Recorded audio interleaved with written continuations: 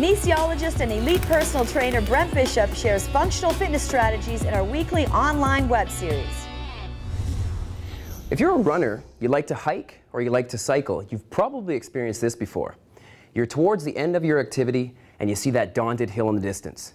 Now you try as hard as you can, you do make it up, but you seem to lack that power to get that final finish. I'm going to show you an exercise here that really can generate that power back into your stride or back into the cycle.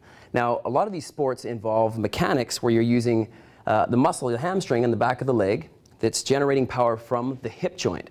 So this particular exercise helps with just that.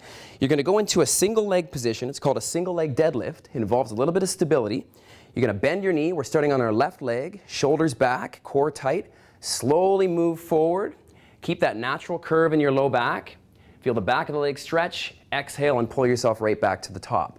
Now, there is a lot of stability involved in this exercise. You can step it down a notch and start with both legs on the ground first, doing the exact same movement.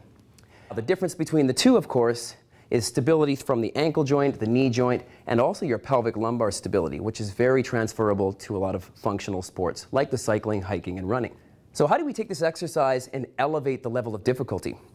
Well, what we can do is we can add another exercise to it, so it's a combination. So again, going into the single leg deadlift position, you're going to reach forward, slowly move forward from the hip joint. And we'll reach parallel to the ground, keep your neck neutral, draw your blades together without shrugging the shoulders, and then bring them right back down again.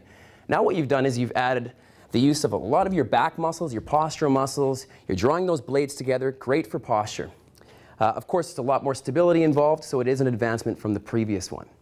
Now, one thing, and quick nutrition tip for you to keep in mind, before an intense workout where you're working the large muscle groups, like the hamstrings, it takes a lot out of your body. So you don't want to go into this situation on an empty stomach. Suggestion would be to have a meal at least an hour and a half to an hour prior to that involves protein and carbohydrates. And another little quick tip, try to have an electrolyte drink throughout your session and keep your energy to the max all the way through.